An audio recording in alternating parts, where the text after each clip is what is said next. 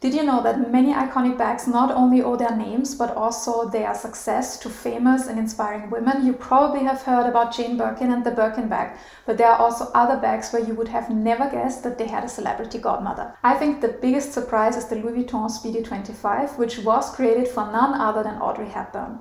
It initially had a different name. It was called Express, and it was launched in the 1930s. And this name reflects the changes in the travel industry back then, because commercial travel via planes became more popular, travel became faster, so people needed new types of luggage. Louis Vuitton created this bag, which is a smaller version of its keep-all travel bag.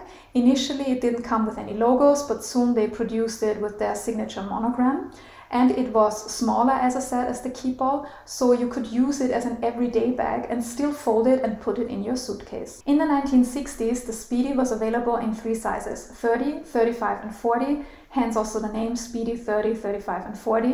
In 1965, Audrey Hepburn requested a smaller version of the bag in 25 centimeters. And in the 1960s, she was already world famous. She did her movies like Roman Holiday, and especially after 1961, Breakfast at Tiffany's, everybody knew Audrey Hepburn. So it was a very smart move of Louis Vuitton to produce this bag for her. And it ended up being the right decision because Audrey Hepburn ended up loving the bag. She carried it everywhere, so she helped the bag to fame.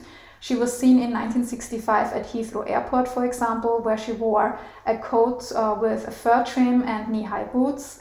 In 1967, she was spotted at lunch in Paris wearing a Givenchy suit, and she also carried the Speedy. And in 1968, she wore a suede headscarf and matching gloves in Rome. Of course, other celebrities came along, such as Loren and Jackie Kennedy.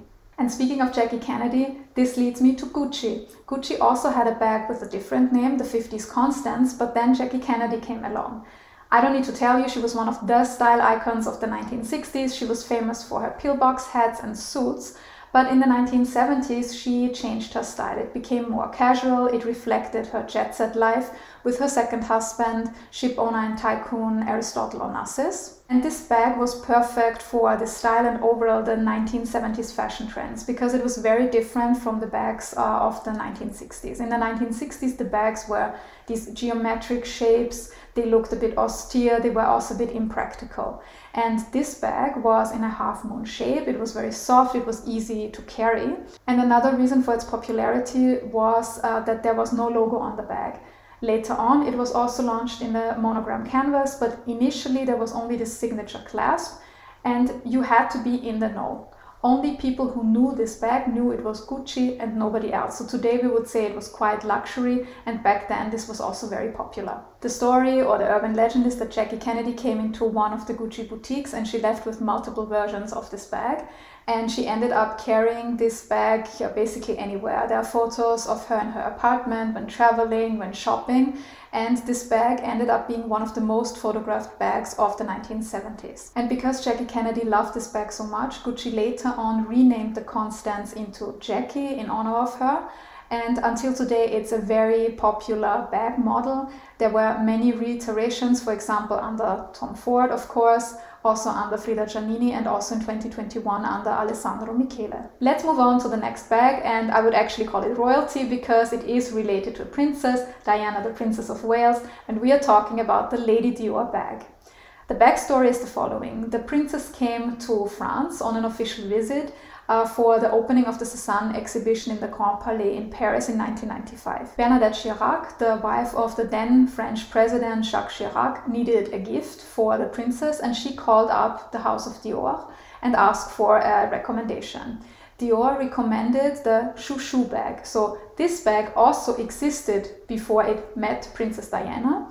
But Dior was kind of ahead of their time. They launched the bag a year before, but somehow customers didn't really pick up on it. And then Dior, they saw the chance and said, use it as a gift for Lady Di.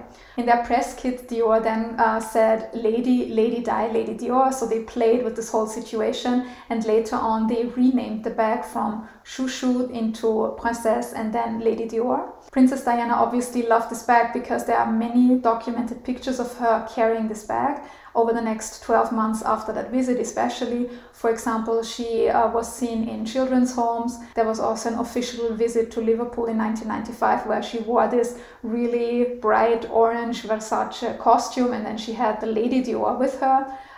She also carried it at the Met Gala with a blue Dior slip dress. The initial version of this bag was designed by the then creative director Gianfranco Ferré, and this bag also reflects the heritage of the house. There are these charms on the strap with the Dior letters, and they reflect the passion of Christian Dior himself, who collected amulets and talismans.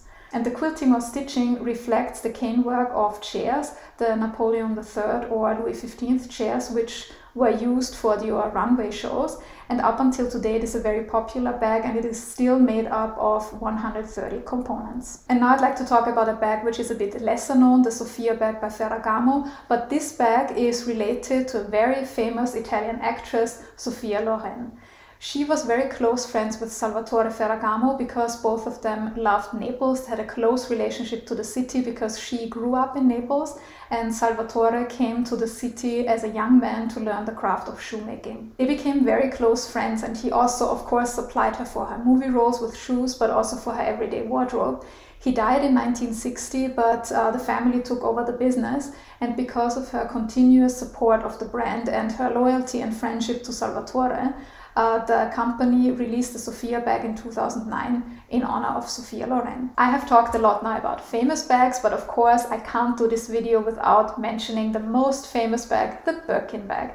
Jane Birkin was a singer and actress with British and French roots. In addition to her success in French cinema, she was also very famous for her romantic liaison with Serge Gainsbourg. He was an actor, composer, singer-songwriter from France. And you have probably heard this famous story. Jane Birkin and Jean-Louis Dumas were on the same plane. Jean-Louis Dumas was then the CEO of Hermes, and he is credited with turning Hermes into a global brand. He is also the grandson of Émile Maurice Hermes, but I don't want to talk too much here about the history of the house. If you want to learn more about it, you can watch my video. And the two of them, as I said, were sitting on the plane, and there are different versions of the story. One is that Birkin's bag, not the Birkin bag, fell on the ground, and then all the items that she had in there fell out, and then they discussed bags.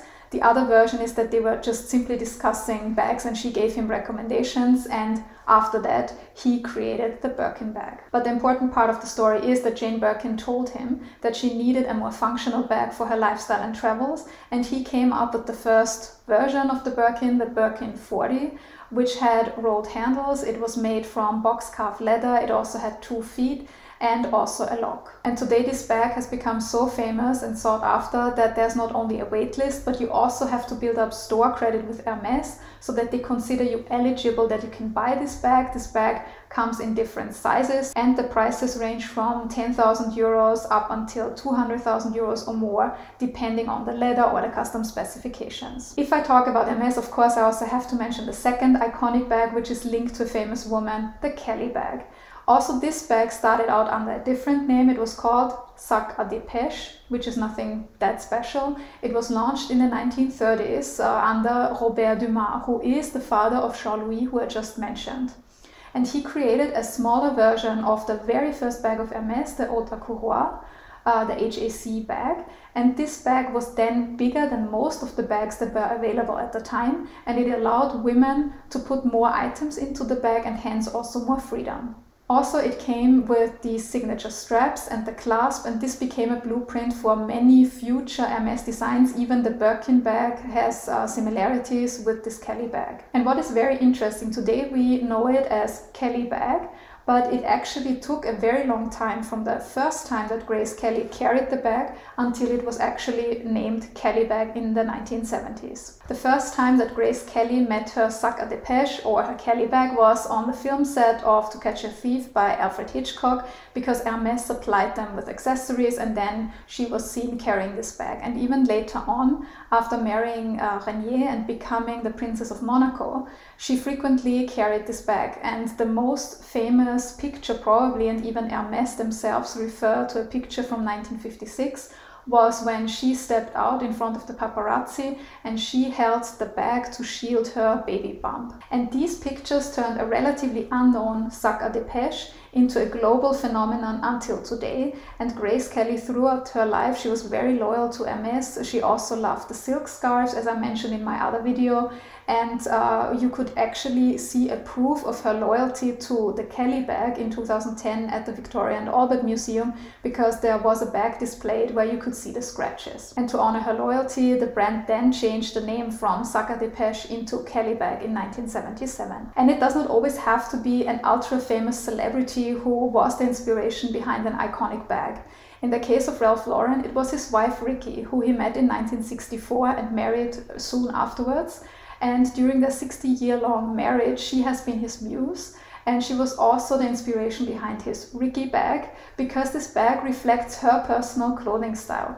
She is known for mixing classic elements, menswear, and also elements from outdoor sports, for example, equestrian elements. And this bag comes with a signature lock with Ralph Lauren engraved, and it has been very popular. There were many different versions of it, and it has also been turned into different types of accessories, such as clutches and wallets, for example. This was my video about iconic bags and the women behind them. If you enjoyed this video, you can read more on thepinklookbook.com, and I'm sure you also liked my video about the history of the Prada nylon bag.